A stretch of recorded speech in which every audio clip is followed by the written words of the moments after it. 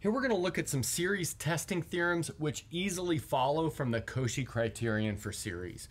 So let's recall what that is real quick. So the Cauchy criterion for series says that the series n goes from 1 to infinity of a sub n converges if and only if, for all epsilon bigger than 0, there exists a capital N, which is a natural number, such that if little m and little n are bigger than or equal to this capital N, then the sum of these terms a sub m plus 1 up to a sub n, and those are in absolute values, is less than epsilon. So the way you want to think about this is that this ensures that not only can we make the terms from the series as small as we want, we can make sums of the terms of the series as small as we want, as long as we go far enough out into the tail. Okay, so the first thing that we're going to do is prove the comparison test. So our setup is that we have two sequences of non-negative real numbers. So we've got 0 is less than or equal to an, which is less than or equal to bn. And then we have two statements, and those statements are actually contrapositives of each other. So what that means is that if we prove one, the other is true kind of for free because the contrapositive is equivalent to the original statement. So what we'll end up proving is this first one, which says that if the series Bn converges, then the series An converges. So if the sum of the larger terms converge, then the sum of the smaller terms also converge. And then the contrapositive of that says that if the series An diverges, then the series Bn also diverges. So if you add up the smaller terms together and that diverges, then when you add up the larger terms together, that also diverges. So like I said before, we're going to use this Cauchy criterion to prove this. So let's get to it. So let's say that we are given epsilon bigger than 0, and we know that the sum of the larger terms converge. So in other words, this sum Bn converges. So now we'll use the Cauchy criterion on the convergence of this Bn to find some capital N, which is a natural number, such that if little m and little n are bigger than or equal to capital N, we have this sum of terms bm plus 1 all the way up to bn is less than epsilon.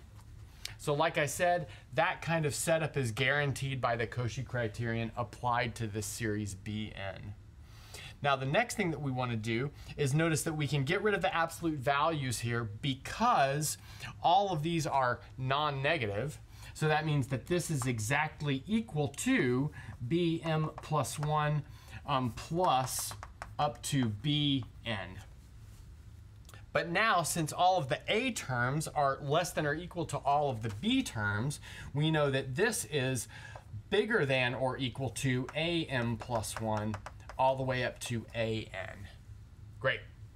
But now, again, we know that all of the a terms are bigger than or equal to 0, so we can reintroduce the absolute value here. So this is equal to the absolute value of am plus 1 all the way up to an. But now if we look at the extreme left and right-hand side of the equality, we see that we have satisfied the Cauchy criterion for the series An. So in other words, we can finish this off by saying this series An converges. Good. So now we're done with the proof of this because, like I said before, the second statement is the contrapositive of this first statement. So now let's go ahead and move on to another series testing theorem. Now we're ready to look at our next series testing theorem. We're going to look at something called the absolute convergence test. It says that if we take the series formed by the absolute value of all of these an terms, and we know that that converges, then the original series, in other words, the series of an converges. And if this series over here on the left converges, we actually say that the original series absolutely converges. But the converse of this is not true. And in the case that this one converges, but this one diverges, we say that the series is conditionally convergent. So to recall that kind of stuff, I'll look at your Calculus 2 notes or something like that and read the textbook that you're using for this course. Okay, so for this proof, we want to use something called the triangle inequality. and that says for all real numbers x and y, the absolute value of x plus y is less than or equal to the absolute value of x plus the absolute value of y. So this is an extremely common tool for real analysis type proofs. Okay, so let's go ahead and get to it. So let's say that we are given some epsilon bigger than 0.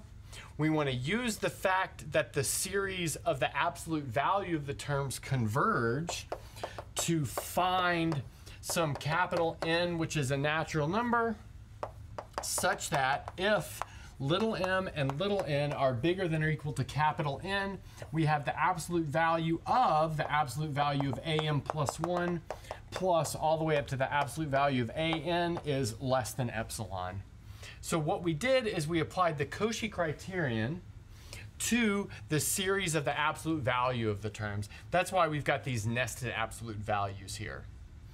But we know that all of these terms inside of this outermost absolute value are non-negative since we're taking the absolute value. So what that means is we can get rid of the outside absolute values. So in other words, we know that the absolute value of am plus 1 plus all the way up to the absolute value of an is less than epsilon. And again, that's just because each of these is bigger than or equal to 0 because we're taking the absolute value. Now we'll apply the triangle inequality to this to mash all of those absolute values together. But notice that's going to create something that is smaller than or equal to, but that's okay because that inequality helps us out. So this term is going to be bigger than or equal to am plus 1 plus all the way up to an. Like I said before, this bit right here is from the triangle inequality. Just the triangle inequality with more than 2 terms perhaps. But now if we look at the extreme left and right hand side of this inequality, we see that we have satisfied the Cauchy criterion for the series of non-absolute valued terms. So in other words, we can finish this off by saying that the series an converges. Great. So now I want to look at one more before we're done with this video. For our last series test, we're going to look at something called the alternating series test. And for this proof, we're actually going to use the nested interval theorem instead of the Cauchy criterion. So let's see what the alternating series test says. So if we've got all of these non-negative numbers, a1, a2, a3, a4, and so on and so forth, and they are decreasing, so a1 is bigger than or equal to a2, which is bigger than or equal to a3, all the way down, which is bigger than or equal to an, which is bigger than or equal to an plus 1, and so on and so forth. And the limit as n goes to infinity of a sub n equals 0, then we can form this alternating series which converges. So the sum as n goes from 1 to infinity of -1 to the n plus 1 a sub n converges. So like I said, we're going to use the nested interval property in order to prove this. So let's recall what that says. So let's say we've got this collection of closed intervals. They're indexed by the natural numbers. So we've got I sub n as n goes from 1 to infinity, and they are nested. So in other words, I1 contains I2, which contains I3, and so on and so forth. Then the result, which is equivalent to the axiom of completeness for the real numbers, I did a proof of that in an earlier video, says that the intersection as n goes from 1 to infinity of I sub n is non-empty.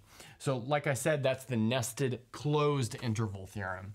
Okay, so now we're going to use this in order to prove the alternating series test.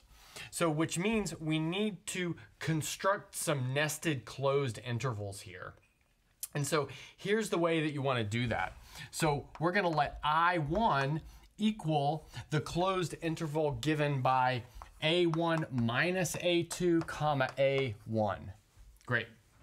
And then we're going to let I2 be the closed interval given by A1 minus A2 comma A1 minus A2 plus A3. So let's talk about why we know that those are nicely defined intervals. So we know that all of the A terms are positive. Further, we've got this ordering. So that ensures that A1 minus A2 is positive, and it ensures that A1 minus A2 is less than A1. And then furthermore, because a3 is non-negative, we know that a1 minus a2 plus a3 is bigger than or equal to a1 minus a2. Now we're going to continue in this manner. So here we're going to let I3, I should say, be equal to a1 minus a2 plus a3 minus a4 up to a1 minus a2 plus a3. So notice we kept the ending point and we changed the starting point in this case. And in the previous, we kept the starting point, but we changed the ending point. And that's actually what we're going to do. We're going to alternate changing the starting and the ending point for each of these intervals. So for I4, we will write this as, so we need to keep the starting point in this case, a1 minus a2 plus a3 minus a4, comma, a1 minus a2 plus a3 minus a4 plus a5. Great. So now I'll let you guys think about a careful way to write down the construction of these intervals. I don't think it should be that hard. But you want to notice by construction, we have two facts. The first fact is that I1 contains I2, which contains I3, and so on and so forth. So in other words, we've got nested closed intervals. And then furthermore, the length of IN is equal to AN plus 1. So let's talk our way through that. So notice the distance from A1 minus A2 to A1 is A2. So in other words, the length of this is A2. The length of this is A3 because notice the starting term and the ending term differ by A3. The length of this is A4 again because the starting term and the ending term differ by A4. So we know that the length of this approaches 0 as n approaches infinity. Great. So now we've got all of the parts built in order to finish this off. So let's maybe go ahead and do that. Now we're ready to finish off this proof with the tools that we built on the last board. So I want to notice that the odd indexed intervals can be written in the following way. So I sub 2k minus 1 is the closed interval S2k up to S2k minus 1, where by this S sub 2k, I mean the 2kth partial sum of this alternating series. And then I sub 2k will be S sub 2k up to S sub 2k plus 1, where again, I'm using S sub 2k to be the partial sum of this series. And then notice that this immediately implies that the length of IN is the distance between Sn plus 1 and Sn, but that's going to be AN plus 1. Kind of, that's true for all partial sums here. Okay, great. Now what we want to do is notice that by the nested interval theorem, we know that the intersection as n goes from 1 to infinity of I sub n is not empty. So since it's not empty, we can find something in that intersection. So we will take S to be some element from that intersection. Great. And now what we want to do is claim that S is in fact the limit of the sequence of partial sums. So let's go ahead and make that claim. So the claim is that the limit as n goes to infinity of S sub n equals S. So now let's go ahead and do that. So let's say that we are given some epsilon bigger than 0. Let's find some capital N, which is a natural number, such that if little n is bigger than or equal to capital N, then the absolute value of A sub n plus 1 is less than epsilon. So I've tweaked my index there, but I'm allowed to do that. And we know that we're guaranteed to be able to do this because we know the limit of the terms A sub n is equal to 0. Now what we want to notice is the following. So note that the absolute value of Sn minus S must be less than or equal to the absolute value of An plus 1, but since An plus 1 is positive, then we can get rid of the absolute value, and we know that Sn minus S is within an plus 1 because these are both members of I sub n. So let's maybe go ahead and notice that. So notice that S and Sn are in I sub n. So S is in I sub n because it's in all of the INs, and Sn is in IN by our construction up here. Okay, good.